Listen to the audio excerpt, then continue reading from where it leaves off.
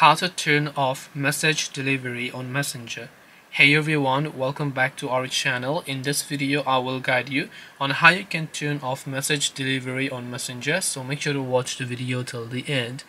Now if you would like to turn off the message delivery on Messenger, first of all, it really depends upon what you were talking about. Let's say someone sent you a message. In that case, you don't want to let them know that the message has been delivered to you.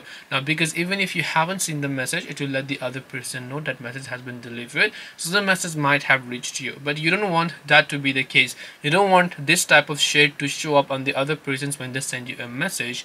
In that case, tap the three lines option from the top left, then just tap on this gear icon that you can find here, and once you tap the gear icon there, over here you can simply scroll down to the privacy and safety option and then tap on privacy and safety. Under privacy and safety, if you look, you'll find an option that says message delivery, so just tap on message delivery here, and when you tap on message delivery, you should be able to see a list of couple of other options where you can select who can message you. And when you select this who can message you, instead of chats to, let's say, message request, what happens is that the message that they sent you will go to the spam folder. In that case, it will not let the other person know whether or not the message has been delivered to you.